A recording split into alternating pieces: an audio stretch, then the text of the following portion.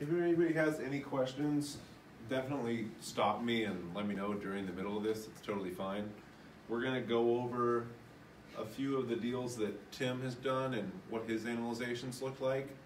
And he's normally here, he has another commitment tonight. And then we'll go over some that I've done and also some that just other people have done. So clients of mine, other people that were kind enough to send over their analyzations and what their long-term was. So this is Rentometer, and they give you a nice clean report like this, but it gives you what the average and the median rent in the area would be and tells you where the rents are for the area. So this is a pretty reliable way to figure out rents. And really, before we talk about anything further, if you don't analyze a deal, you're really just looking at what the rent is and what the mortgage is and saying, oh, okay, great deal. You know, and I don't invest that way. I want to plan for the unseen stuff. So vacancy, repairs, maintenance, all the costs that I can count on and stuff that I maybe can't count on to happen consistently. And with the Rentometer, it gives you a good idea of what your income might be. So this is what the rent should probably be for the area. Doesn't mean that's what it is now. So you have to make a good deal, and if the rents are low, that's an easy way to make the deal better. So let's say the rents right now are $1,400. You know that rents in this area for this size unit that's in good shape can be $1,850. So you can get the tenants out of there that are in there or increase their rent and make it a better deal. So as it is, it's not a great deal. And I'll have a good example of that. So this is one that Tim is working on right now, and I actually found this for him off market. The monthly income is pretty low right now because these are their current rents. So their current rents are $1,600 and $800 with a few dollars added on there. The monthly expenses of what he's going to be paying makes it a losing deal. So he's losing money in this case. He's losing $126 a month if all the expenses he planned on keep up. So the purchase price is $295. The after repair value with the work he's planning on doing, $330. The loan amount will be $236. Down payment's $59,000. It's amortized over 20 years. So he's using a commercial loan in this case. That's his interest rate. So monthly principal and interest payments about $1,600. If you just did it by this is the mortgage payment and this is the rent, would be looking like he's making money. But he's smart enough to know that with rental properties, there's other expenses on top of the mortgage. There's water, sewer, trash. There's possible vacancy. There's possible repairs.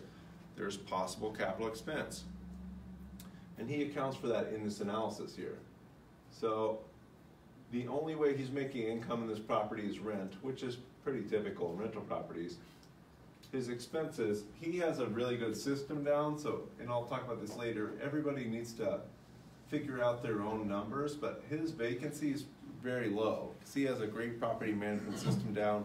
All of his properties are in one area, so if he has a vacancy, he fills it really quickly. It's him and his wife managing. He's taking care of everything right away. His capital expense, he has budgeted at 5%, which is putting away about $114 a month. Insurance is $150 a month. Property taxes, in this case, aren't escrowed with the mortgage because it's a commercial mortgage. So he needs to put away for this. Repairs, he has a great repairman and a great system again, so his repairs are pretty low. He's only budgeting $70 a month for repairs after the renovation he's going to do. So he's going to hit a lot of this right off the bat. Water, sewer, and trash, in Minneapolis, you're typically $150 to $175. He's got it at $160 just to be safe. Again, principal and interest is $1,600. And we're just going to go over a few examples first, and then I'll go over how you end up at this. So his total initial equity is $94,000. He bought for $295. He's got 59 in it. The after repair value went up a little bit. Gross rent multiplier, which is something people use to value properties. It's 10.81 here. Annual income to expense ratio, the 2% rule. So that's hard to meet anymore. This almost meets the 1% rule as is without renovating it and raising the rents. So as you can see, as is, it's not a great deal. But if we look at what he's planning on doing with the place and what he knows he can get for rents. So if we remember, our monthly income was $2,200. What the rent should be, it's at $3,580. So his monthly expenses didn't change at all, but his monthly income changed quite a bit. He's going to do some renovations on it, so he needs a little more cash. He needed $59,000 down plus. Or he's putting more down in this case, it looks like. 20% down. Oh, sorry, he's financing the renovations in this, so that's why his down payment went up. So the purchase price in this was $295. He's rolling in the renovations to this. Come in, grab a seat. And that's why the purchase price went up quite a bit. So his total loan is for that amount minus $70,000. The ARV with his renovations went up to about $425. So he's got a lot more equity in this property now. And as you can see, the monthly cash flow went from negative $200 a month, which not a good deal. Don't do that. Don't buy real estate just to buy real estate. $722.83. So great deal now. Cash on cash return, 12%. The net operating income is NOI. You know, that's his operating or yearly operating income. And then the cap rate. This is what the property would return if it was paid off in full. So at $355,000, its NOI is $31,000. The cap rate would be almost 9%. Again, it's amortized over 20 years. This is a commercial loan, so a different loan. I'm assuming he's got a 5 or a 7-year balloon, which he'd have to refinance this. I don't know for sure because he's not here. But again, he accounted for certain expenses. And they jump up a little bit when you're making more income, so you put a little bit more away. Your capital expense budget's about $180 a month. His insurance didn't change, property taxes didn't change, repair budget went up a little bit, water and sewer did not change, principal and interest changed just a little bit, even with him rolling in the rehab there. So his initial equity jumped up quite a bit by doing a rehab and by the rents going up. So those can both add to your equity. People are going to pay more for your property if your rents are higher, which is also why you need to look for properties that are under market rents. And it's something that is a good deal for you after you've raised the rents, because if it looks like a good deal on paper, there's a certain buyer out there that's going to look for the cash on cash return as is. I've worked with buyers that want a good cash on cash return day one, and they're going to look for something that has a higher rent and maybe pay a little bit more for it. They don't want to do the work themselves. Tim is okay doing rehabs, is okay changing out tenants, is okay, you know, working on the property, but it might take him about a year to get here, so he needs to have the money to fund all this in the meantime. Typically, I look at properties as what's it going to look like after the first year and I'm done with all my rehab. So I'm sure if he were here right now, he doesn't plan on this happening day one. You know, he's not going to kick everybody out, get somebody in at these new rents day one. It might take him a little bit to do that, and that's okay. It's not a get-rich-fast scheme. Nothing's going to change. And the 50% rule assumes that 50% of your income is going to be used in expenses. I don't use this rule. I'm betting Tim doesn't either, but they include it in the Bigger Pockets calculator. If you know your expenses very well, you can make assumptions that aren't typical. He knows his vacancy really well in Northeast where he invests. He only invests in Northeast. He has management set up very well in Northeast. It's not outrageous for him to say that his vacancy would be very low. He rents out units before they're vacant. So he does the rehab right off the bat.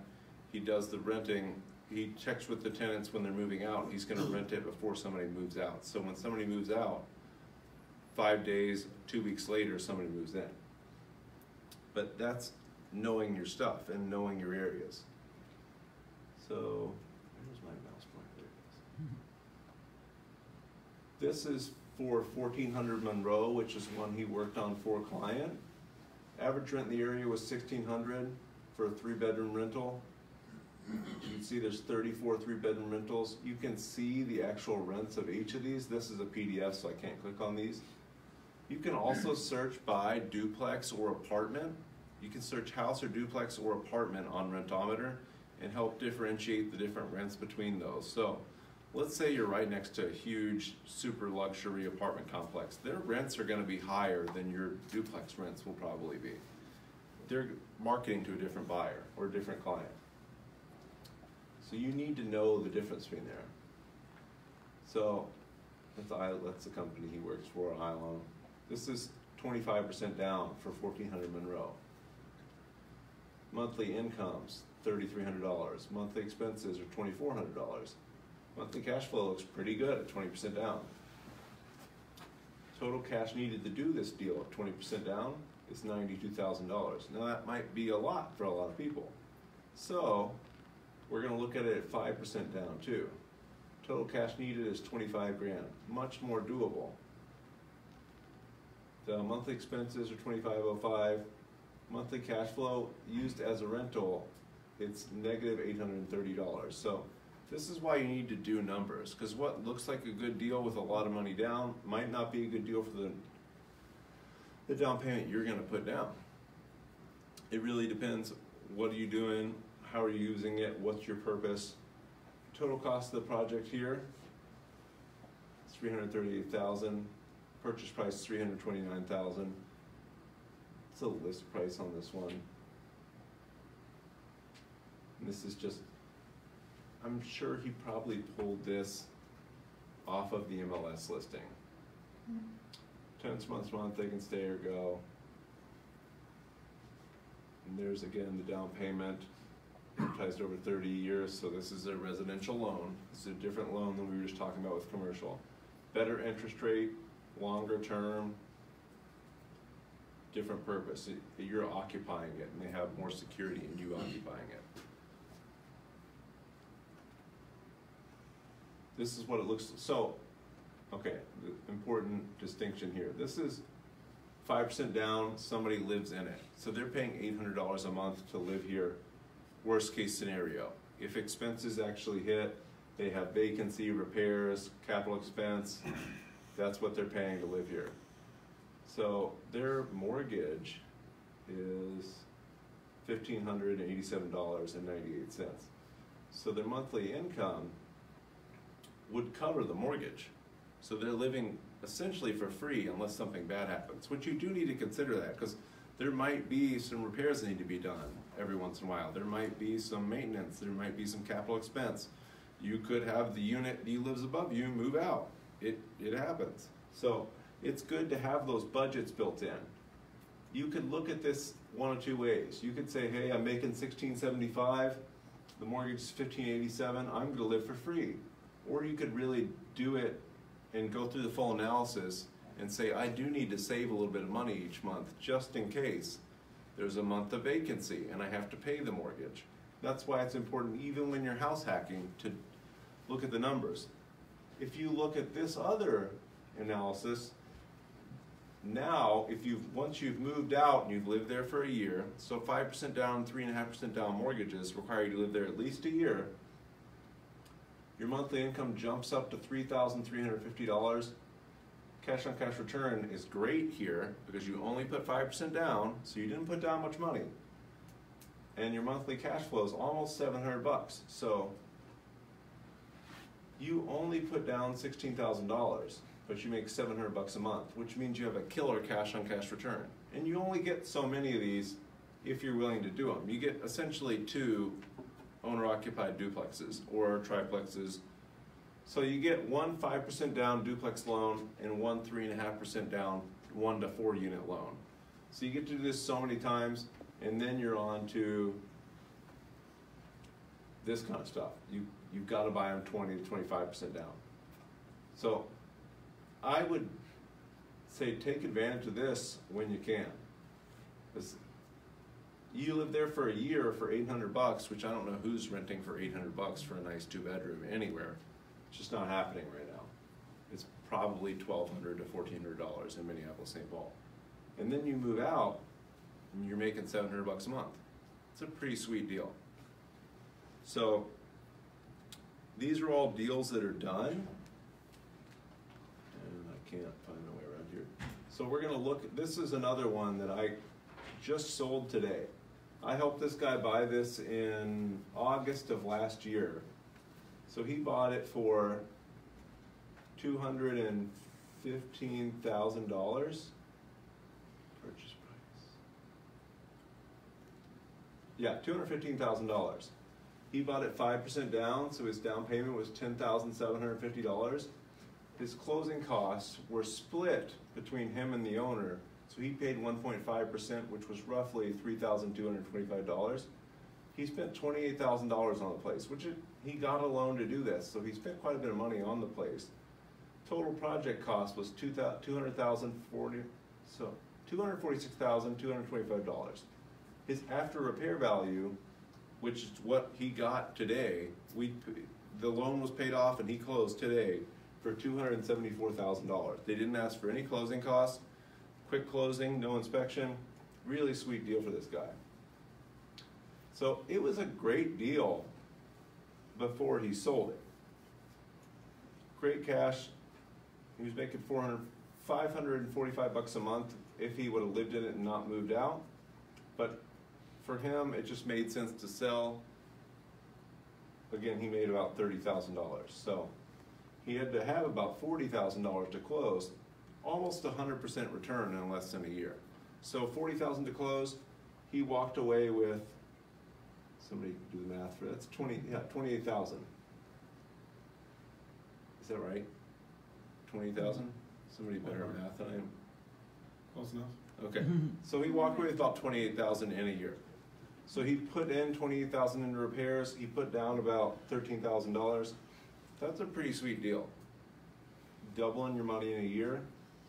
And he had planned on living here in the beginning, but had a different life change and just had to do something different. So we'll also go through a current deal on the MLS.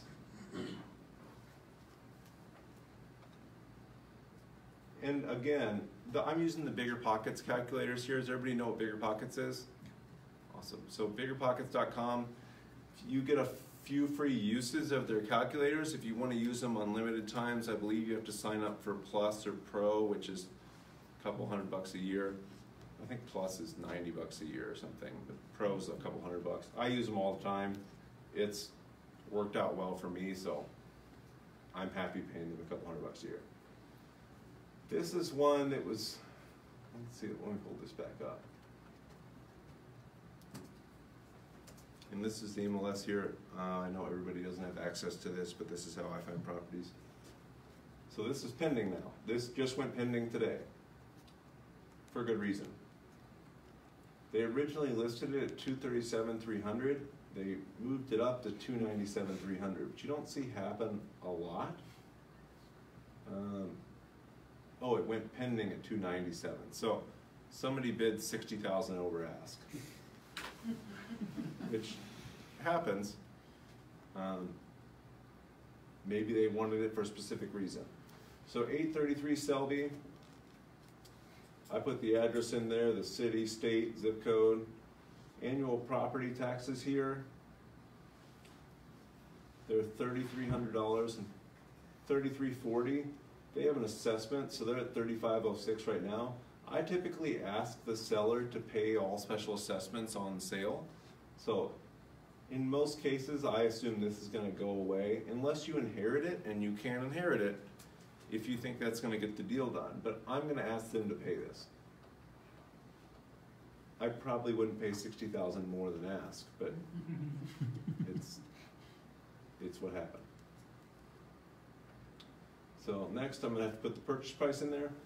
I'm just gonna assume on this one that I paid their original asking price. I've never paid asking price for somewhere, but I'm gonna assume in this case that I'm going to.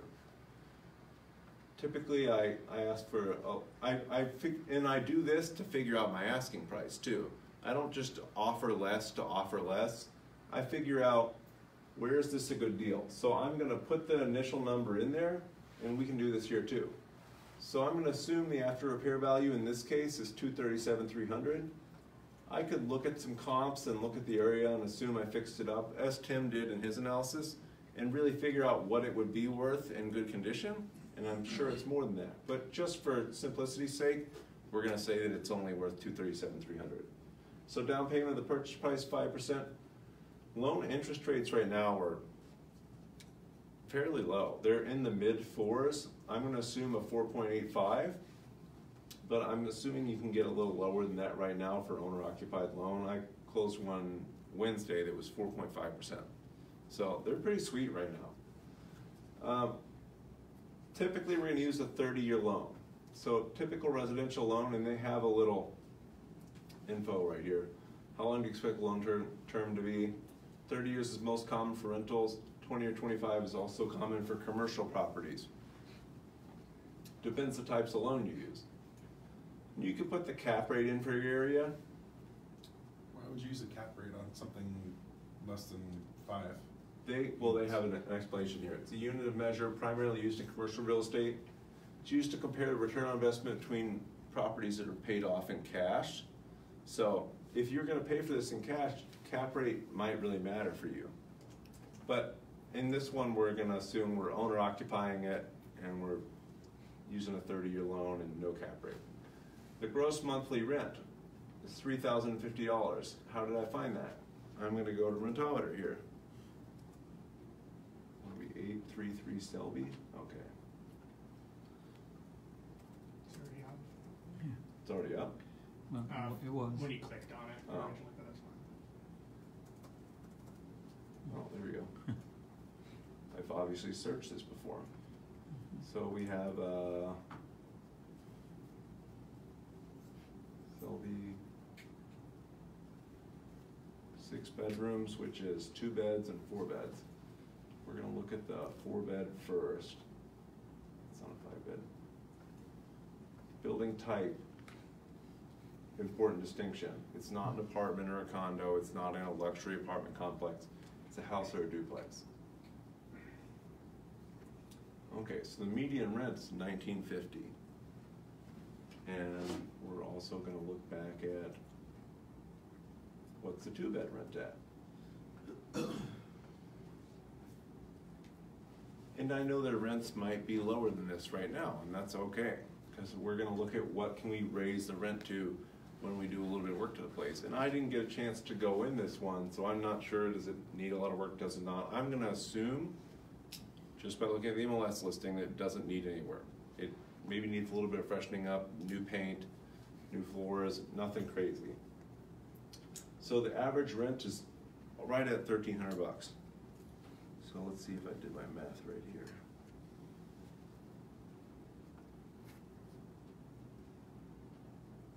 So 1950 plus 1300 is 2250. Well, 3250. 32, oh yeah, I didn't check. Rookie. Okay, so mine was a little low there. The first analysis I did, I either estimated lower rents, and sometimes I will do that too. If I see that the average is 1,300, but the median is 1,200, I might say, well, I'm gonna look at what I'm gonna get if it's 1,200. I like to be conservative in my analyzations and not optimistic. Because if I'm conservative and a deal turns out well, I've done really well. If I'm optimistic and something happens, then I'm out a lot of money, and that's not good. So let's just go with 30/50. Be a little conservative here. Again, water, sewer, and trash are all combined in Minneapolis and St. Paul. You're looking at about 150 to 180 bucks. I'm gonna say the average is a little on the higher side, so I know I could get away with 150 here. 180 would be a little aggressive, but I'm gonna say 170. PMI, private mortgage insurance. I kind of wish Tim was here because that's what he does for a living, is figures out mortgages. It's between 40 and 65 per $100,000 finance. So we're gonna say 120 here, because we're at 230. We're again gonna be a little aggressive. Garbage, water, sewer, and trash are all together in Minneapolis and St. Paul. So we don't need to add garbage in there. So when you do your water, sewer, and garbage for Minneapolis, are you doing it for both the 2 and the 4 bedroom? Combining? Yeah, and that's from my experience and from talking to other people that own multifamily duplexes in general. Their bills are typically 150 to 180. And I found that my bills were, and my first duplex were typically about 150 bucks. But again, I like to be a little high with my numbers, so if something happens, I'm okay. Other monthly expenses. Anybody have ideas for other monthly expenses you might have? Snow. Yeah, there you go. February was bad. Those are surely expenses, so you're gonna wanna add those in. About how much does it cost per time you get your lawn mowed? I don't hire out. Yeah, I'm I mean, either. anybody have their lawn mowed? Oh, I know Green Horizon have you sign up for the year, Huh? and it's like, if you do the weekly plan, it's like $26 a week. Okay, And that's so, like, I think 20 cuts for the year, you know. that's pretty sweet. So we're gonna say $104 a month then. And if you throw snow in there, so we're assuming we're house hacking here, we're doing an owner occupied 5% down loan. You're probably not gonna pay somebody to mow your lawn. There's a chance you do. So when you move out, this is important to add in there, unless you're gonna come back and mow your lawns, which you can totally do. It doesn't take a lot of time to mow a small lawn in the city. And we'll look at it with and without that. I'm a little higher on vacancy because I'm not as aggressive and business oriented as Tim is managing my own properties. He has a Matterport camera on, walks around, takes a 3D tour of his properties. He and his wife both manage the properties, so they're just a lot more on top of it than I am personally. Vacancy is really low in the Twin Cities right now. It's about 2%. I assume 5%, just assuming that I'm not on top of everything like I should be. Repairs and maintenance, I go for 5%. Capital expenditures, 5% too. This, in my experience, works out pretty well around here. Again, I don't know every other area and what. I think with repairs and maintenance and capital expense, you also need to look at the condition of the property and the age of the property. So if it's a rough 150-year-old property that you're not gonna fix up, your repairs and maintenance and capital expenditures might be higher. So, important, in Minneapolis, St. Paul, most everything is 100 years old. It's just, we're an old city. So, you may have some capital expenditures like for replacing cast iron plumbing, replacing old knob and tube wiring, and you can choose to do that in the beginning, or you can wait until it causes a problem and do it. So, a lot of people try to take care of that stuff up front, which is my preference, but if you don't, you're gonna need to make these capital expenditure budgets higher. So if you just buy it, turn the key and let it go, you're gonna have some higher expenses. Annual income growth, I know rent's gone up a lot more than this the last few years. I just don't expect it to continue to go up so much. And again, I think that's probably being conservative, but I just don't think that rent can keep skyrocketing the way it is. It's at $1,400 to $1,600 for 2 bedrooms in a lot of areas right now, and that's probably getting to the point where people can't pay for it. Property value growth. I again assume really low on this. Property value growth has been about 6 or 7% the last few years. I assume that it's going to slow down to about a normal 3% rate in the next few years. So I wouldn't feel uncomfortable putting 3% there. Expenses growth. You get more expensive every couple of years, right? Because everything gets more expensive for you too. Right. So maintenance and repairs and everything get more expensive. Your expenses, water, sewer, trash, electricity, maintenance, all that kind of stuff gets more expensive over time. Just parts. Yeah, everything, yeah. Sales expenses. If you sell a property, you have expenses to do it. I assume on the higher end in this too. Realtor fees are typically 6%. I'm assuming here that you're gonna have to pay some closing costs. So we're at 8%. 6% plus 2% closing cost gets you to about 8%. That's pretty conservative, assuming right now you're likely to not have to pay closing costs and the buyer's just gonna pay it. So this is a pretty good deal at the number they originally had it listed at. It was listed at $237,300, makes $3,050 a month.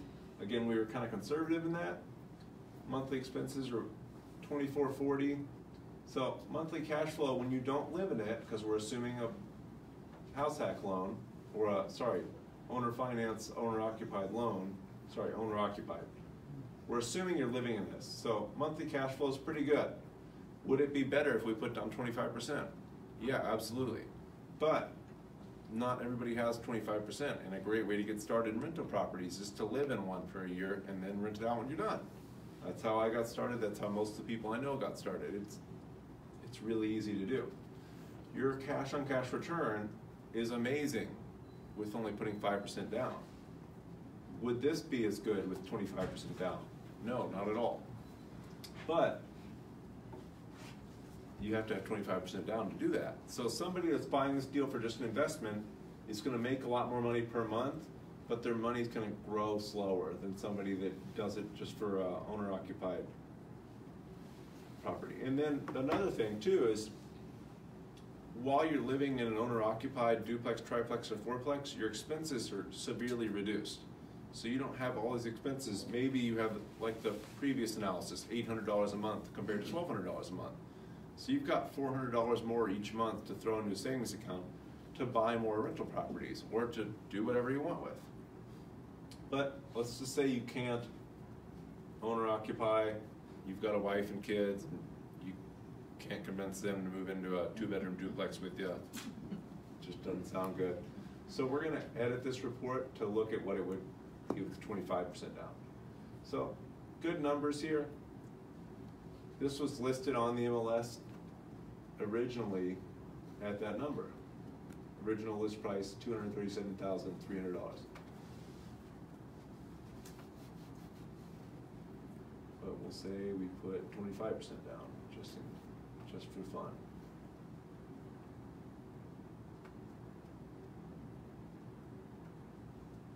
And that's typically what you're gonna have to put down as an investment loan. For a multifamily is 25%. So, cash on cash return, still pretty good. I don't know who pays attention to the stock market in here, but you were doing, we did really well the past few years, and you were doing well at 8%. You're getting double that on this investment. So you're getting 17%, which means your money's growing twice as fast as it would be if you put it in an IRA. Another good reason to invest in real estate. Monthly cash flow is a little higher. It was about $700 before, if I remember right. $860 a month here. So, a couple of these and you've got some serious cash flow. But you need to put $59,000 down compared to the $10,000 down for the other scenario.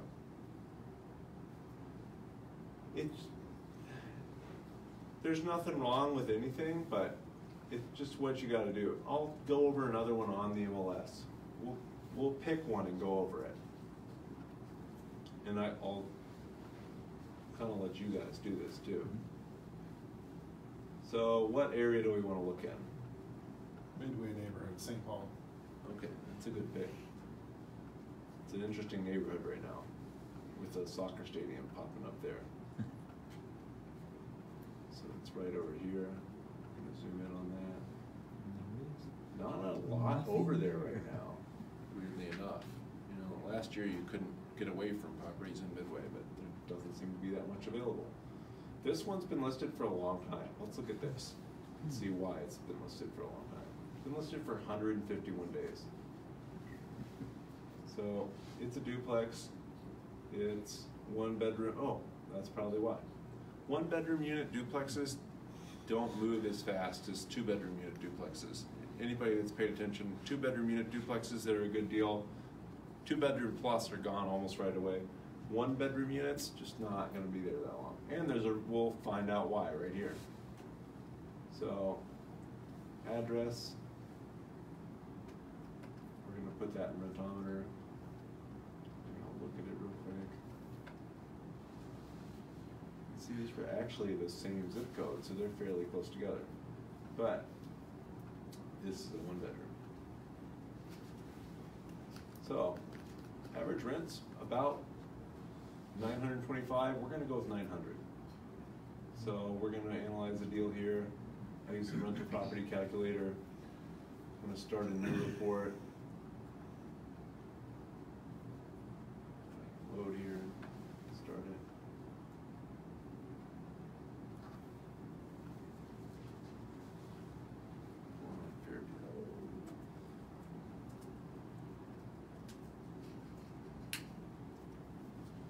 City, St. Paul.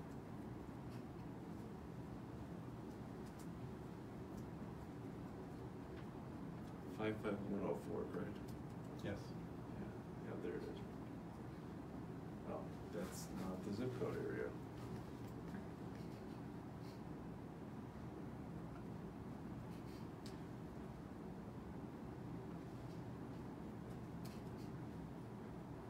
I'm curious as to why this has been sitting there for so long too, so this is good.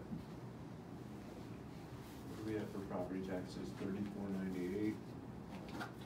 Not abnormal in the area, but a little higher than normal. You can put the MLS number in too. It helps, if you're using an agent, it helps your agent find it. If you have MLS access, it helps you just keep track of it. You don't have to. I like to put a photo in. So, again, this is branded. This is property of the MLS. Where are we at here? Fair.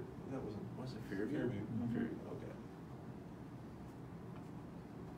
I just like to have a picture of the property on the report. If you're showing this to investors, these reports are really powerful because they have really nice layout. And I don't have any partners or investors, but if I was going to, I would do reports like this for them. This is just purely for me. So purchase price here, $224,900. We're gonna say the after repair value is $224,902, just for simplicity's sake. If we really want to get in depth here, we should look at comps and we should look at recently solds in the area and figure out what something this size with this type of units would sell for in good shape. Closing costs. So we're gonna figure that, again, closing costs are about 3%. Split it. Oh, it's down here. I'll figure it out real quick. Around 6,000? There you go.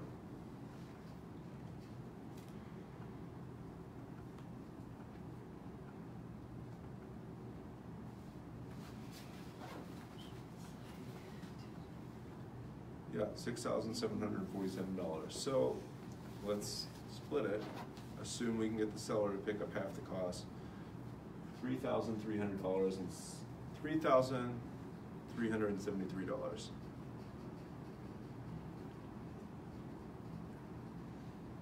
Estimated repair cost. I, without seeing a property, like to assume that I'm going to do some repairs to it. So let's say $5,000. That's carpet and paint for probably both units, if that's all it needs. And we're gonna assume it needs that, because I don't know about you guys, but when I turn my units, I'm almost always painting them. I've seen me replacing carpet every 2 or 3 turns. It just happens quite a lot. So I've got 2 units that are about to be vacant, and we're gonna paint both units and replace the carpet in both units. It just happens. It's a cost, it's associated with rental properties. I'm gonna assume that this landlord didn't do that, and I'm gonna have to do that. Down payment, we're gonna assume a 5% down duplex loan. Is everybody good with that? We can do anything. We can do 25%. Wanna go 5%? 5 cents. Interest rate, let's go 4.75. Pretty favorable interest rates right now. We're gonna assume we have a 30-year term, no points. It's not an interest-only loan. So interest only, when you don't pay any of the principal until the loan's due. Gross monthly rent, where are we at here? So we're at, let's assume 900 to be safe. So 1,800. So going by the 1% rule, I'm gonna assume this property doesn't cash flow, but I don't know that until we get through this. I can look at this and my rule of thumb says that the property's listed at 220, the gross monthly rent's 1,800, probably not gonna do well. If it were listed at 200,000, there might be a chance. If it were listed at 195,000, a better chance.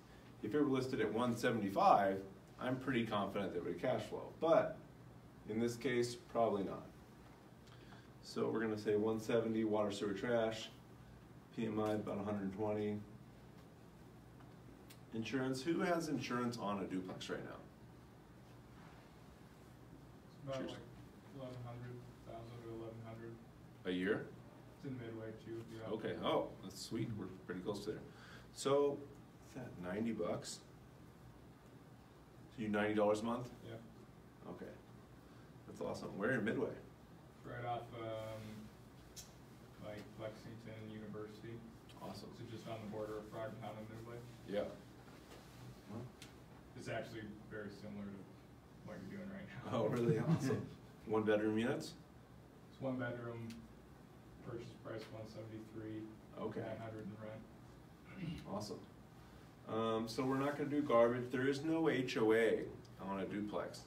I personally try to stick away from properties with HOAs. I had a guy speaker a few months ago that only buys condos and likes the HOA because they pseudo manage it for him. So it's really up to you and your experience and what you like to do or what you're used to. He gets great deals on condos.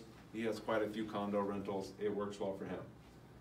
We're gonna assume that we're gonna do our own lawn maintenance on this because we're living in it. Again, there's no garbage because water, sewer, and trash. The electricity in most duplexes is typically split. Electric and gas are very common to find split. Every so often you find water split. I was in one the other day where it had 2 water meters. You almost never see that. You almost always see, in St. Paul typically, like the first ring suburbs of St. Paul, I see it more often than not. Haven't heard the move water meter in St. Paul. Yeah, and you're probably not gonna split it, but yeah, I've seen it probably in 10 duplexes and the whole time I've been looking at duplexes. So it happens, but it doesn't happen very often. One in East St. Paul this weekend I saw, one in South St. Paul last year I saw. So I see them, but I don't see them often. Vacancy in this area, let's assume 5%. Again, if you're loosely managing it, it could be up or down. If you're strictly managing it and you're staying on top of tenants moving out, and you know, hey, the tenant's gonna move out in May, I'm gonna start advertising it middle of March. In your lease, you have a 48-hour notice for the tenants, so you can bring new potential tenants in there while giving your current tenants notice. You might have a lower vacancy than that. We're gonna assume, let's say this place is, we can see the year built right here, 1892. We're gonna assume repairs and maintenance at 5%, but capital expenses at 7%. We're gonna assume they haven't replaced the furnace and water heater, they haven't updated the plumbing and electrical. Stuff they may or may not have done. I don't use management in most properties. I do in some. My management fees are typically 10%. If I manage them myself, I use Cozy. It collects rent for me.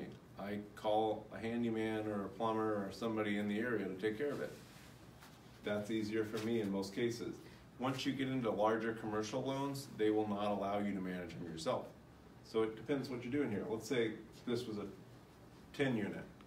You're getting a commercial loan with $1 million loan balance. They're not gonna trust you to manage that.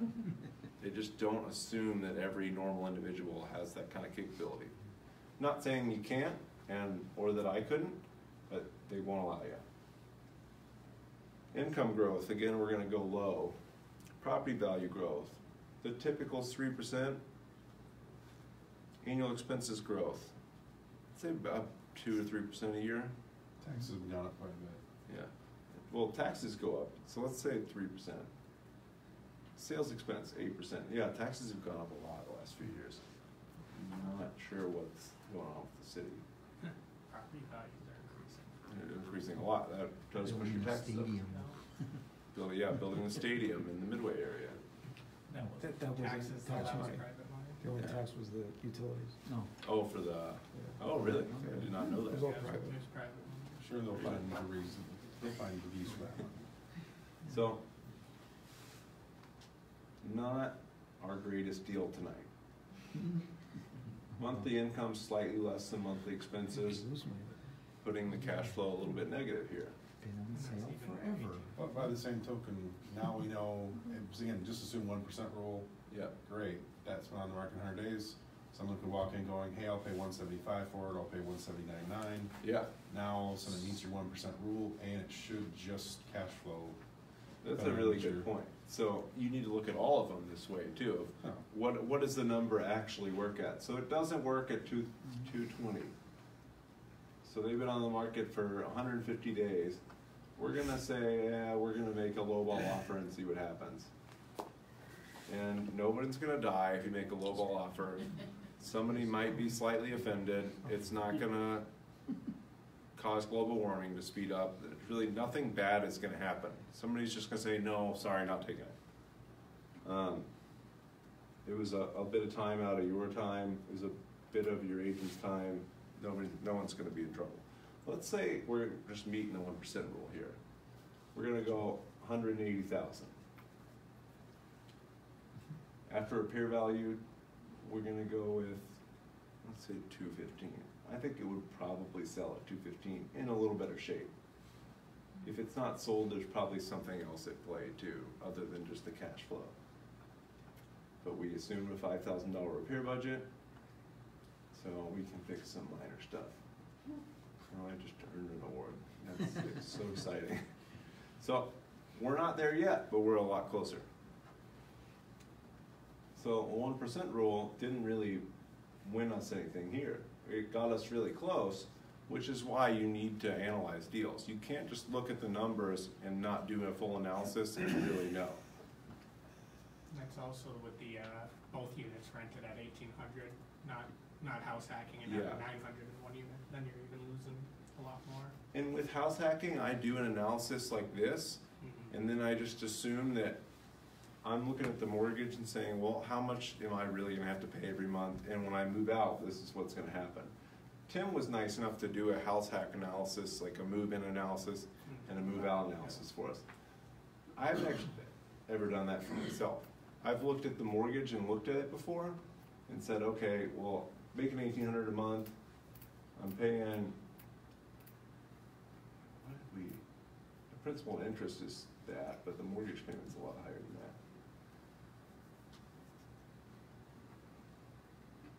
So negative $44 a month here. Our monthly expenses are a little more than our monthly income. So we, again, going back to find out, how does this deal work? And we talked earlier, can you turn on the MLS and find a good deal? Most of the time, no. You know, I'm an agent, I'm gonna be first to say it. If you turn on the MLS, look at the first deal you see, they're typically not a good deal. If it were that easy, there'd be even more competition than there is. You have to really dig to find a good deal. You have to make quite a few offers. It's a lot of work. It's not easy. But we're gonna say 170. See how this works out. I just seeing what the numbers just were, don't think this is gonna be a great deal at 170. And this is why I don't love one-bedroom units and duplexes. The cash flow is just too low. We're still negative $20 a month at $50,000 less than they have listed. So it might happen, but it's still not gonna make money at this number. So, yeah,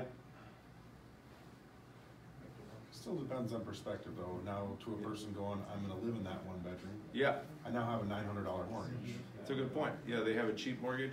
For somebody who's not analyzing deals, at that number, this might look great, because their mortgage compared to their rent is still profitable. We're taking a lot of stuff into account. We're taking repairs, maintenance, vacancy, all the expenses. I would be willing to bet a lot of people out there searching for rental property right now are just taking the mortgage and just taking the income and saying, okay, mortgage is $1,000 a month, income's $1,800 a month. I'm gonna make $800 a month, which I don't recommend doing. And the reason for this meetup, really. I would, from owning and operating rental properties, there's expenses. Stuff happens that you can't ever think about. You know, people move out, people have legal issues, people cause problems, people bring bed bugs into your rentals. It's all kinds of stuff. I've been through about all of it now. Cats? Stray cats. Oh, stray cat. Yeah, I actually had that too. I had one tenant lived on the bottom floor unit, had like a farm of cats outside of his unit, not in the unit luckily, but he had 3 cats that were kind of living on the porch there. And they would let him in every once in a while, so it happens.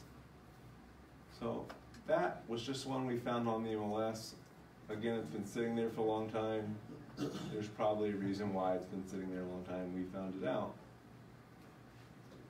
Do you think maybe that, like, the garbage and all those fixed costs are too much for that you're gonna fit two bedrooms in that unit, basically. It's not a two bedroom duplex with garbage and water and all. It's like literally. Sure. You know what I mean?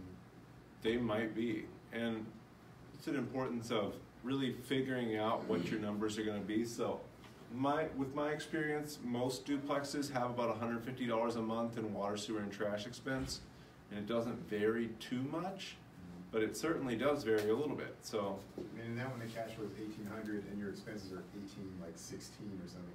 Yeah. 18, 19, like you're just never gonna get ahead of that, you know, No. if the expenses at 18 and, you know, they're just too evenly matched, you know? Yeah, and you can make a deal work, and a deal can actually work. And this deal just doesn't seem to work at any number that is reasonable that they're gonna take. Because they're probably not gonna take let's say 150,000. You're also looking at the averages in that same neighborhood for a 1-bedroom. I'm getting 1050, so Yeah. maybe mine's a little bit That makes a nicer. big Maybe I'm difference getting the on high this. end, Yeah, but that $150 a month just for that one unit, that would make that'd make That a would big make all the difference. difference. Yeah, that would make So- a cash flowing deal. And I don't assume that I'm gonna get the top of the market rent right off the bat. What did we find on the 913 something, 938. 924? Yeah, let's say. I try to not be optimistic in analyzing properties. I try to be conservative and realistic. And what can I certainly get with no issues? Because I'm not gonna run into this deal. I can make this deal work on paper at 220, I'm certain. I'm sure I could say, hey, that actually made money there at 150. The likelihood of them accepting an offer at 150, not very high. The likelihood of them accepting an offer at 220, very high. Let's say, I'm gonna make $1,900 a month. Or you said 1050? Yep. So we make the units really nice, and this totally could be possible, 2,100 a month. And this comes down to knowing your areas really well. You know the area, obviously that area way better than I do. Because 900 a month seemed pretty reasonable to me there. In Northeast, I know I can get 1,500 a month for 2 bedrooms. I just know it because I've seen it. You know it because you've seen it, you've done it. So you know if this is the right size 1 bedroom and you do these certain things to it. And I'm certain if you rent it out in June, you're gonna get 1,050 for it. You try to rent it out in January, You get 9. you might get 900, yeah, because it's a rough time to rent. Nobody wants to move in a snowstorm. So we might say, well, my water, sewer, and trash could be 130. My PMI might drop a little bit, and that's pretty much a fixed cost, but, and again, I didn't do any calculation to figure this out. I'm just going off of what I know. Maybe I can get my insurance down to 75. this is being very optimistic. The furnace isn't that old. We're gonna go for 5. Or maybe I can do most of the repairs and maintenance myself, which is a skill, and you need to understand if you can do that stuff or not. It's not gonna be vacant, because I'm gonna manage it really well. If you're really good at it, get your $50 an hour and you do it for other people. Yeah, no, really, yeah. Net. 75. And let's say, oh, the rent's gonna keep going up at the rates that it is. Property value is gonna keep going up at the rates that it has the last few years. My expenses aren't gonna grow that much. I'll sell it myself. Sorry, I had to throw that in there as a realtor. So, this is a great deal now. At 220, making $2,100 a month, having lower expenses, I'm making 11% cash on cash return. I'm making almost $100 per unit. So what wasn't a good deal can look like a really good deal on paper if you're not conservative and not doing your numbers. If you, let's say you didn't even look at this at all and just said, my mortgage is gonna be $1,100 a month. My down payment's this. My closing costs are this, my monthly income is this, so I'm gonna make $1,000 a month if I move out. It's probably not gonna happen that way. Your carpet's gonna need to be replaced every once in a while. You're gonna need to paint the thing every once in a while. I guarantee there's gonna be some sort of maintenance call, water related every once in a while. The toilet breaks, or the fridge leaks, or something happens. I get some sort of water related call at least once a month. Now they happen. And the more units you get, the more often they happen. So with a duplex, if this is your only property, you may be able to take care of all this yourself. You don't need a handyman, you don't need a maintenance man. You can go over there and paint and fix everything yourself. But once you get up to 10 duplexes and you're busy at your full-time job, it might be too much to go fix a toilet on your own. And that's when landlords get old and burnt out. Not, I don't want to say old, but just burnt out. And, yeah, you look old, yeah. You've had all these Saturday morning fiascos at your duplex, and you've got 20 of them, and it's a full-time job managing them. I helped a guy buy one last year whose dad managed all of them himself, and he grew up going and fixing roofs and windows, all kinds of stuff. So he can do that, but he knows he doesn't want to do that for good. So, yeah, can you leverage your skills in the beginning to make it work? Absolutely. So, I would still run your numbers like you weren't going to do any of it, but then do as much as you can on your own.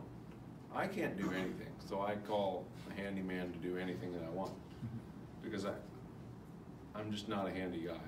I can figure it out. I have YouTube, but I'm going to go the way of paying somebody else to do it, and I'm going to enjoy my time doing other things. Yep. Would you ever, let's say you wanted to make an offer, you didn't want to make the 220. Yeah. Let's say you wanted to come in and make 180. Yeah. Would you ever, since it's on the market, go take a look at it to try and see if you can figure out what is wrong with it, why it's on the market? Oh, yeah. While you're doing crunching your numbers? Yeah,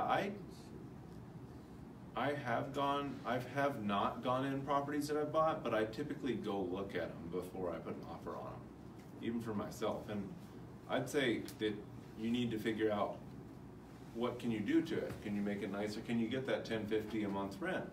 Or are the units small and janky and you're only gonna get 900? So I think going and looking at them really makes a difference. And if you don't know this stuff too, you're really relying on going and looking at them and doing the research, and you have to go look at them to know. I wouldn't buy things sight unseen for the biggest reason of just running into all kinds of issues. Let's say we bought this sight unseen with these numbers, they worked out great. Let's say we buy it sight unseen, we made this offer, there's a gravity furnace in there that needs to be replaced. Everybody know what a gravity furnace is, or not know what a gravity furnace is? It's a giant asbestos covered octopus looking thing. It's huge, it's expensive to get out of there. They're awesome. They look awesome. There's no moving parts. No moving parts, they don't break very easily, but when you have to get it out, it's expensive. So we didn't see that, we assumed we wouldn't have to do anything except carpet and paint, but there's $5,000 budget, turns into $15,000 budget. The units are small and janky, and it's January, so we're only getting $900. We're gonna go back to our normal assumptions. Well, let's just stick with these, just to go over a scenario that we didn't look at it, and everything else turns out great. So, we're back to losing a bunch of money. So with this one where is that? This one we're working on right now for Tim. Without seeing it, we wouldn't have known that the entire third story was already finished and there was 3 more bedrooms up there. We wouldn't have known that you could add bedrooms in both units right here. So they're both 1 bed with den on their own, and then there's a 3-bedroom finished upstairs that links to the top story. So the top story right now is a 4-bedroom with a den. The bottom story is a 1-bedroom with a den. So as it is, it's not a good deal, but because we went and saw it, we could see that we could add bedrooms.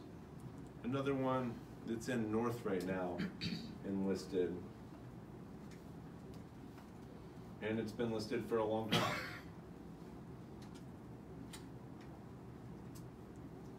This one, I think you probably have low income. Did I not spell right? Oh, I did not spell right. This one, Aldrich, yeah, that's what I was going for. And this one isn't in a horrible, it's in the Camden neighborhood. So is people familiar with the Camden neighborhood? It's not as high a crime as some parts of North. You know, there's parts of it that are pretty nice. This is in the Camden neighborhood, 4130 Aldrich. So we're gonna look at it like it's a market rate rental first, and we can look at it from a Section 8 perspective. So market rent is about $1,350. Section 8 rent, I know for a 3-bedroom is $1,600 a month. So that's a pretty sweet deal. And I know it's listed, this is going to look at them, it's listed as a 2-bed, 1-bath each unit. Now the front of each unit, it's a side-by-side, is a room, and then there's a living room. So there's a room that's not walled off right now, it's just a separate little sitting area. And then there's a living room that I assume was probably being used as a dining room, and then a living room. So if I went and saw it, I could figure out that I can make each of these units a 3-bedroom, possibly one of them a 4-bedroom. So what wasn't a good deal to begin with, by just going in it and seeing it, I know, and I'm just speaking personal experience, I've been in this one several times. From the MLS listing, it doesn't look very good. It's been listed for 502 days. It's not FHA available because it's 100 yards from a gas station, which FHA won't make loans within 100 yards of a gas station. I'm not sure why, but they won't make loans within 100 yards of a gas station. So this one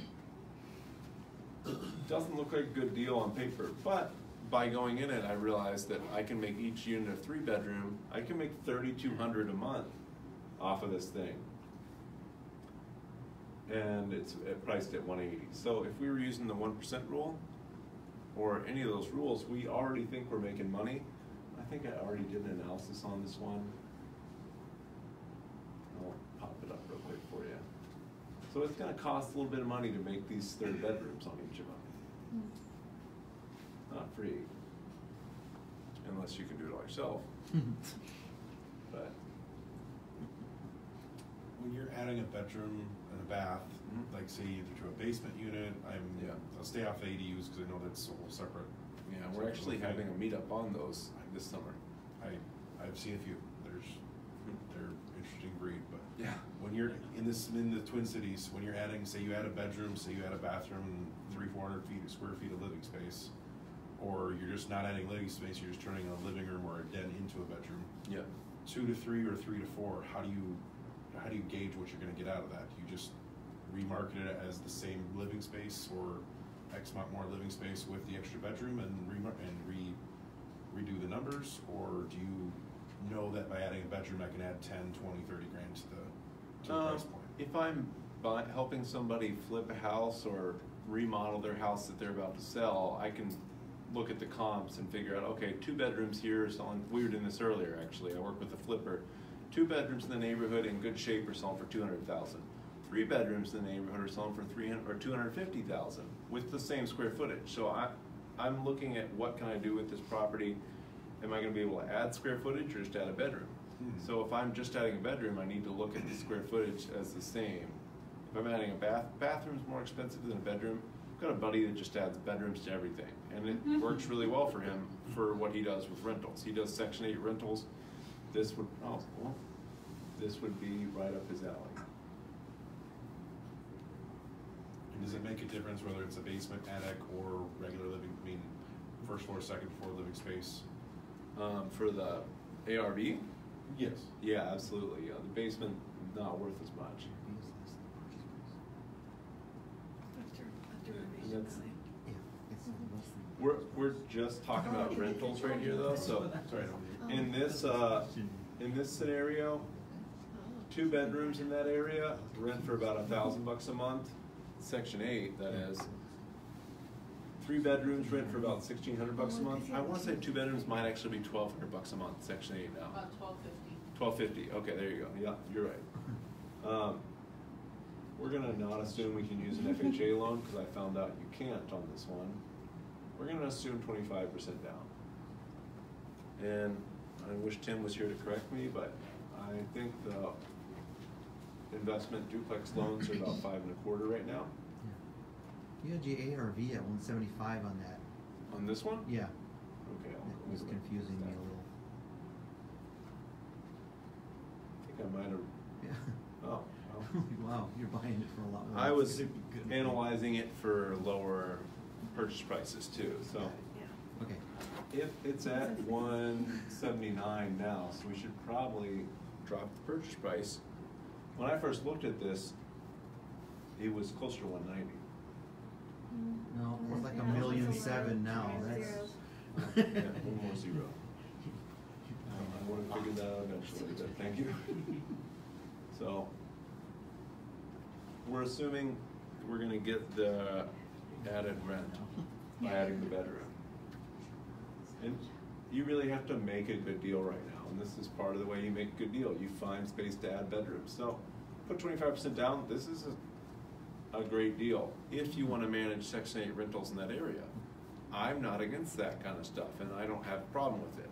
It might be a little too much for somebody else, and that's totally fine. I don't hold anything against anybody for not wanting to manage certain types of properties.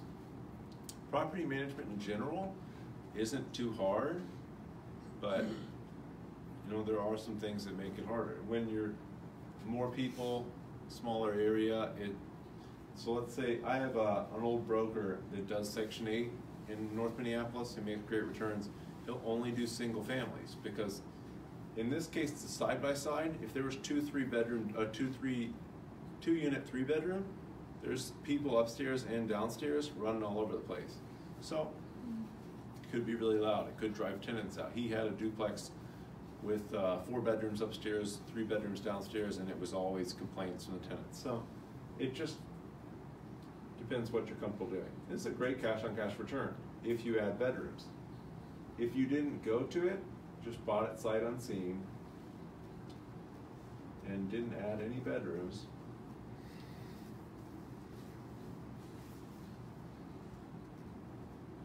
at $1,250 a month, it's still going to cash flow at this, but not the same.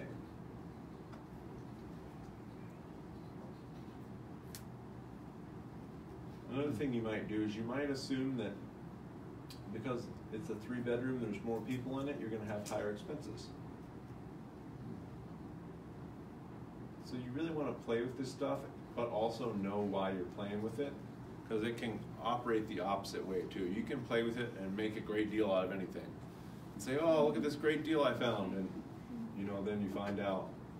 I actually have the vacancy, repairs and maintenance, and CapEx pretty high on this because of age of the property, where it is, and turning it into 2-3 bedroom units.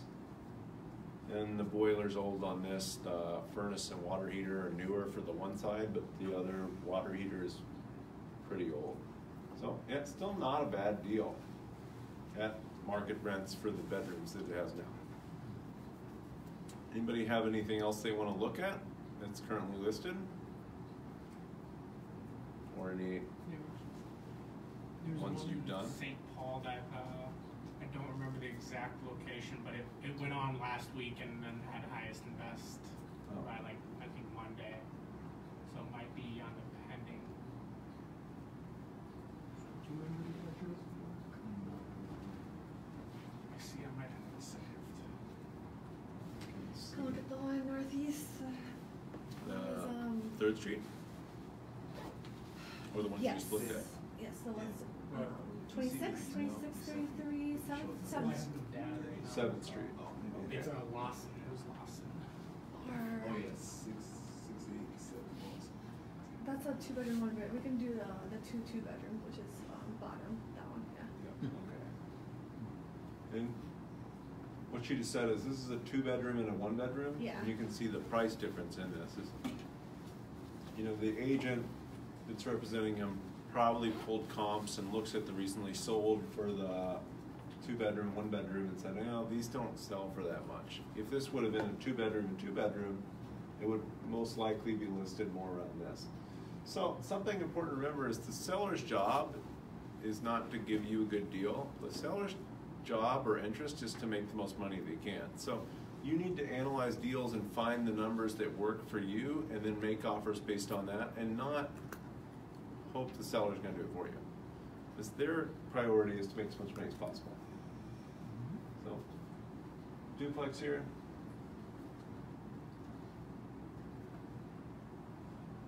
And the one I just sold in St. Paul, luckily it hit the 1% rule, and we were able to say in the listing, 1% rule deal, and it wasn't the seller's highest priority to make it a good deal for somebody else. He was looking to make money for himself, and it worked out really well, and it appraised at that value. And you know, it's great when you can put a property on the MLS that's a good deal.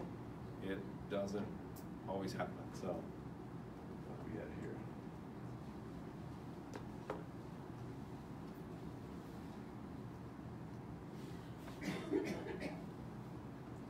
So I'm gonna bet, from knowing Northeast pretty well, that we're pretty close to $1,400 or $1,500 a month rent here. We're a little lower than that. See the proximity to Lowry Avenue here? That's gonna lower your rent. So this one, 2-bed, 1,800. This one, 2-bed, 950. Rents in Northeast are kind of all over the place still, because there's a lot of landlords that have been holding on to them for decades, and they might not have kept up with the rent. So I'm going to kind of jump out of what I've talked about here and just assume that we're going to get $1,400 a month. Were they pretty big units? No, pretty small units. Okay. Yep. Let's see if we can see 1340. So yeah, they're pretty small.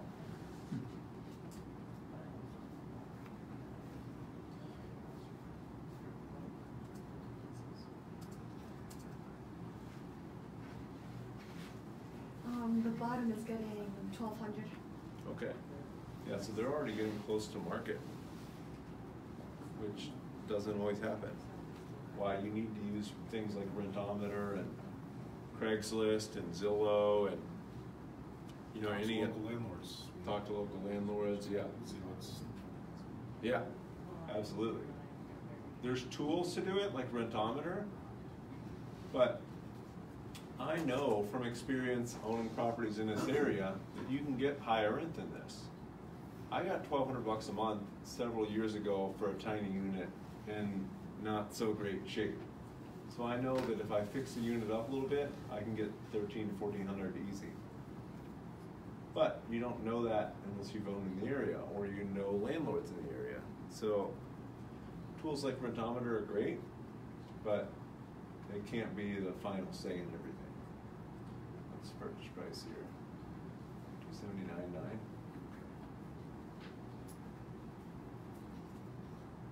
AORB, we're just gonna stick with $279.9.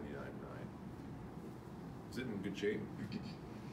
Sort of, kinda. The outside needed painting. Inside was nice. Inside good floors, good paint. Okay, Oh, I think windows needed repair. okay. We're gonna say about $4,000 in closing costs. Estimated repair costs, windows need repair. You think they could be repaired or Or I they guess. all need to be replaced? Oh, I think one is fully shut off, and for one of the bedrooms, Oh, so that's not ideal. So that one needs to be replaced. I think. Yeah. do you do Yeah. windows? No, but how many do you think there are? Just a rough guess. I would Need to want be to replaced. replace 6. 1,800, about 300 a window. Okay. I go with 400, but I Okay. probably pay more than you do. Yeah. Not anymore. Yeah. So I've got 2,400 for windows. Let's throw in let's throw in $2,000 more. So we're at 4,400. Appliances, maybe. Appliances? Mhm. Which ones? Stove and fridge, probably. Okay. Yeah, well, yeah, we definitely want to throw in another $2,000. Sorry. Where are you getting your appliances now? I really got lucky when Sears closed and I bought 4 dryers and I couldn't get a good washer, but I got 4 dryers out of it. So. Yeah, I just bought a washer and dryer for a unit. They're pretty nice, but I was at $1,200 for a washer and dryer. So, Do you ever do front load washers or only top load? only top load right now. I bought Pure Leak because these were cheaper, and they're still good washer and dryer, but they were cheaper. Mm. So, I would if I could get a good price on them. Mm. So, let's analyze this like we're gonna live in it. We're gonna put 5% down. We're gonna get a good interest rate because we're living in it. It's gonna be a 30-year loan, which is why I love residential loans, because they're long fixed terms. Also very safe because they're long fixed rate, fixed terms. So we're gonna assume we're getting $1,400 a month here. Just knowing the area, we're gonna assume water, sewer, trash is 170. PMI, we're gonna go with 120. Monthly insurance, I'm gonna go higher than 80. He had a pretty good insurance plan, but we're gonna go to 110. This was the last insurance I had on a duplex in Northeast started out at 110. It dropped to 100 after a year or two, but we're gonna start with 110. Vacancy, again, in Northeast, you've got really low vacancy. In Minneapolis, St. Paul right now, if you're marketing right and taking care of units right, your vacancy is really low, but we're gonna stick with 5%. Annual income growth, 2%, property value growth, 3%, expenses growth, 3%, sales, 8%.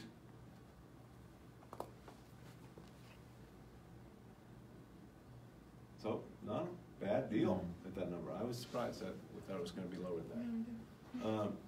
But sweet cash on cash return, I'll take that over a Roth IRA any day.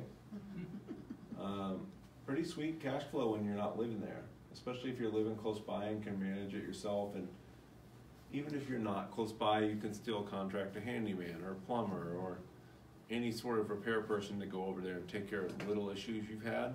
Property management, well, it's great, and I have a great property manager and I like them.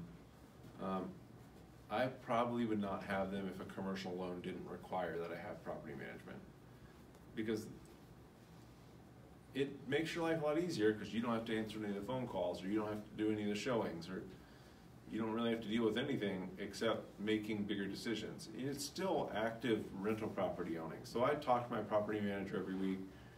I help make decisions. I had a situation where we have to do some repairs to a unit. He got a quote. I'm gonna get another quote to figure out if we can do it for a cheaper price. If I wanted to be completely hands-off, I could just tell him get the quote, do it right away, but because I like to have some sort of control over my assets, I keep in contact with him on a regular basis. So, yeah, this is pretty sweet. We just pulled this right off the MLS.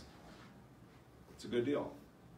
We can edit it and see what it would look like if we got them to cover the closing costs. Maybe we offered $270. And this is being a little optimistic, but not outrageous. I've only had to buy one real close to the asking price. And the reason I didn't end up at asking price was during the inspection period, we found some things that were gonna cost some money to fix. We asked the seller for money off, and he ended up dropping the price quite a bit. So if we did that, this is a sweet deal. If we bought it for $9,000 less than they have it listed at, we didn't have to pay the closing costs, I'd do that deal. Awesome. Any questions? Great question about seeing them sight unseen too. I don't recommend that. Yep. Guys, I'm curious, I'm sorry, I got a few minutes late. So we Oh, yeah. about 5%. I know the bigger Fox all in the 2.5 or 5%. Like, who's giving out loans for 5%? If it's not like an SBA backed loan or. Well, SBA loans are great too, but SBA owner-occupied. is typically like 10%, like, especially on commercial stuff. Yeah. Well, owner-occupied loans are the 3.5% and 5% loans. So if you're not owner-occupied, so the assumption you've been making is like owner-occupied, but then you said, Yeah. so if you're not living here, that's great income, so how are you, I mean, are you going in with the intention of saying I'm gonna live there, but they don't check on it or something? no, don't recommend that. Yeah, Definitely. that's what I'm asking, I mean, Go ahead. you're talking about 5%, I mean, and I'm typically seeing, 10 or more percent on, 25 on Yeah. multifamily. Sure. I'm assuming you're gonna live there for a year. Okay. If you can't or don't wanna live there, it's gonna be 25% down. Right, and then are you avoiding PMI at that point, or what's the? 25% down you are, yeah. Yeah, okay, right. At 3.5% down, PMI lives with the loan forever. For sure, With 5% down, it drops off when your equity gets to 20%. right. Yeah, So- 20, yeah. I think conventional loans are a little more favorable than FHA. I would use both of them if you're able to live in the property and have them available and want to do that. So see, at 25% down, this is still a decent deal.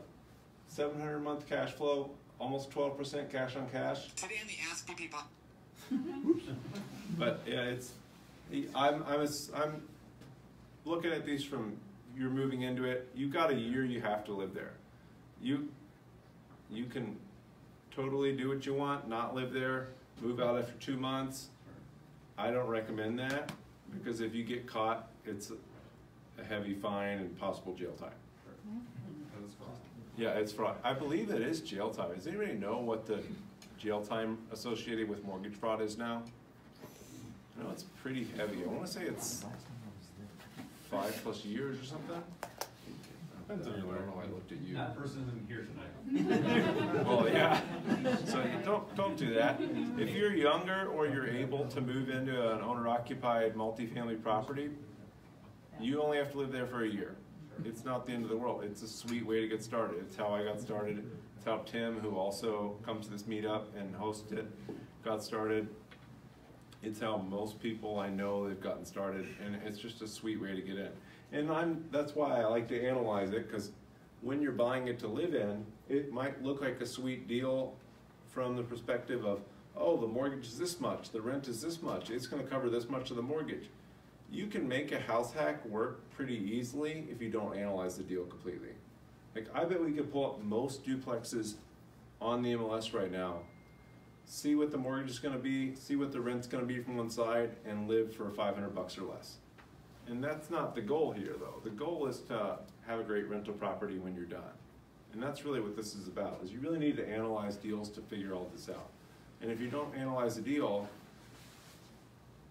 and I liked what you said about assumptions with the down payments and the expenses. And I would talk to as many people as possible about what expenses are. You know, what's maintenance and capital expense typically run you? Or what is vacancy usually for you? So this is stuff you want to know for yourself so you can analyze a deal and not rely on somebody like me to analyze a deal and tell you, oh, this is a great deal. You know, because somebody else doing it for you isn't going to have the same interest as you would analyzing a deal. You really need to know how to analyze your own deals. And, you know, I'm here to help everybody, and I'm obviously going to do my best, but sometimes I miss stuff.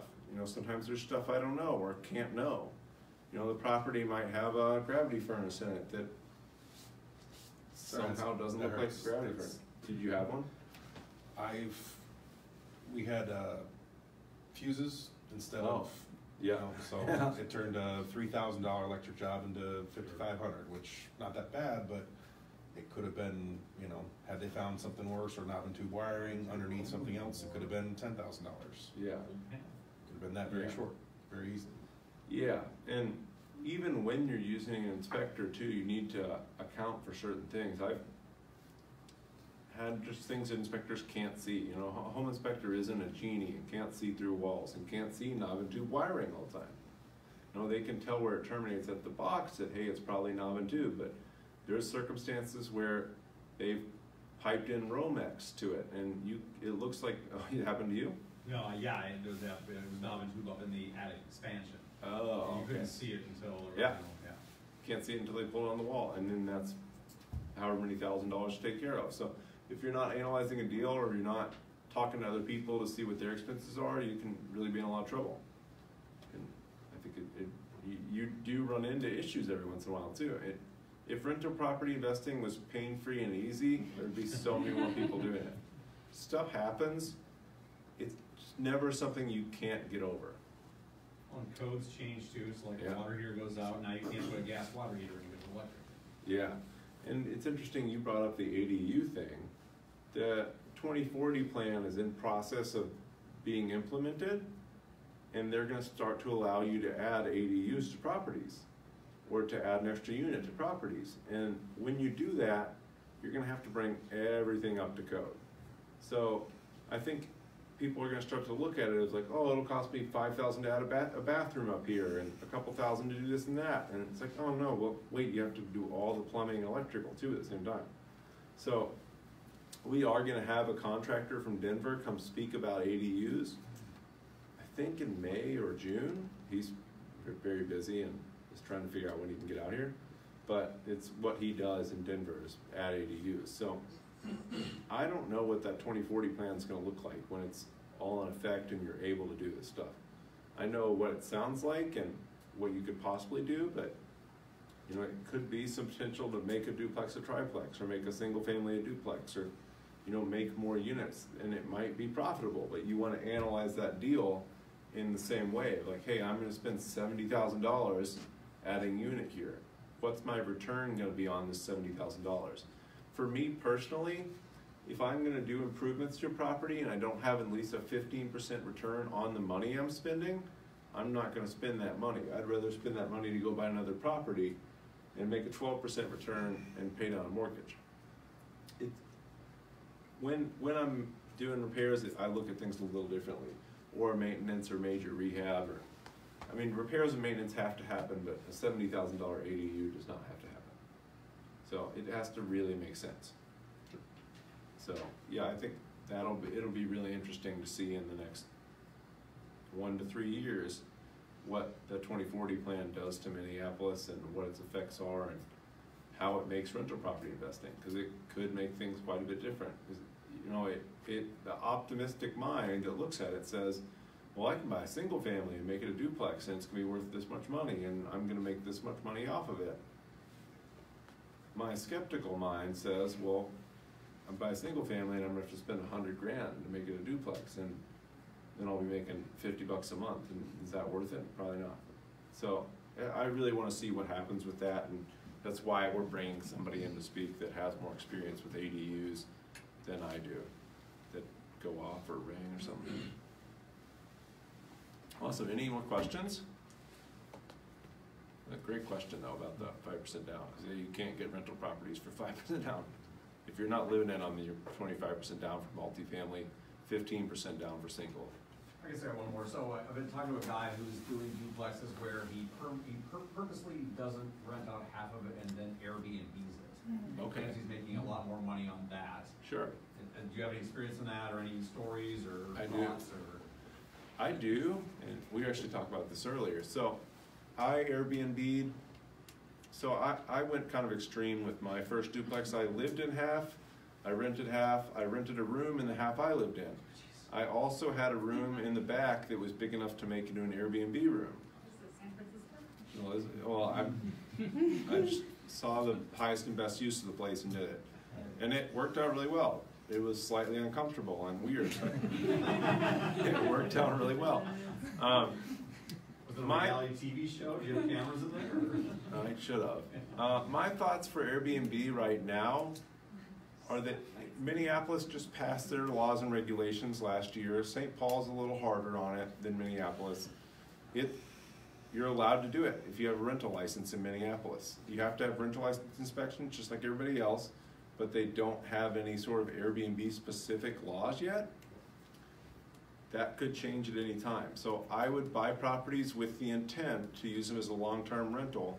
And if you want to try an Airbnb in them, I've had great experience with it and made a lot of money. I made 60, 70 bucks a night off a porch. So, and people liked it, and especially students who needed somewhere to stay for longer periods of time and needed something more affordable than a $100 a night hotel. It was great. So yeah, I would use it as like a plan B in case everything goes well. But personally, I wouldn't buy a property for Airbnb specific use.